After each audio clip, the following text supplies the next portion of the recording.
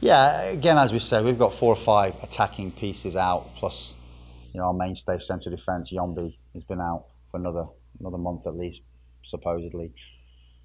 We went to Red Bulls, the reigning champions. We put on a very good defensive display. It wasn't really proud of what the guys did. Unfortunate to concede a goal when we did. So coming off a tough loss, Louisville, I would say, are definitely one of the favourites to win it all. They've got 2 former Kickers players with Ownby and George Davis, who are exceptional players for the Kickers in the past. They're going to be causing chaos for us on Saturday night. But we are starting to get healthy. We're starting to get a few pieces back. So very hopeful that we'll be able to really give them a positive game. And, again, with the fans behind us, this game last year was our second biggest attended game of the season. The weather looks fantastic again, so we're really expecting a huge crowd again. And that atmosphere really helps the players, and that's going to be a big part for us this season as well. In our league, like I said, it's the biggest challenge ever for us to make the playoffs. Winning our home games are crucial. It's going to be a grind. I've said that to the players. We've got to make sure we stay positive. We don't get too down. We don't get too up. Every game's going to be a very, very difficult challenge for the group.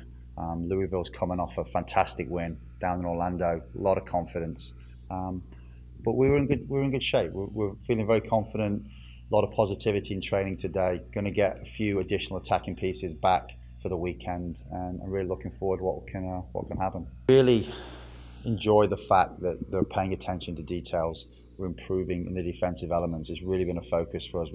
I believe long term that it's going to be vital for us to make the playoffs, to have one of the strongest defensive records in the league. We haven't, unfortunately, had the time or the players available to really work as much on the offensive side as I would prefer. That's definitely coming in the next 2 weeks. But no, really pleased with the group. A lot of positive chemistry.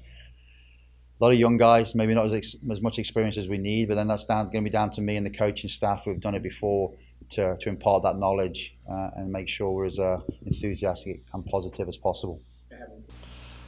I think that, well, overall, without knowing all the final pieces in play, it's difficult to get that. I do know that we will absolutely compete in every single game. So if someone is going to pick up 3 points off us, it's going to be well deserved and well earned. And there's no way we're going to be lying down in any match. And I just can't see it from this group. So, but that's where sometimes we're young and maybe a little bit not as smart and as we need to be. But we're going to give it everything. So I think that will be the kind of the feel for this group this season. I feel that we're going to be very strategic on the defensive side, so we can not give up any goals, but at the same time really focus on getting up the field when we win the ball and making sure we keep possession to try to keep the game and get the counterattack and trying to move forward to get some goals, and at the same time with the main focus of having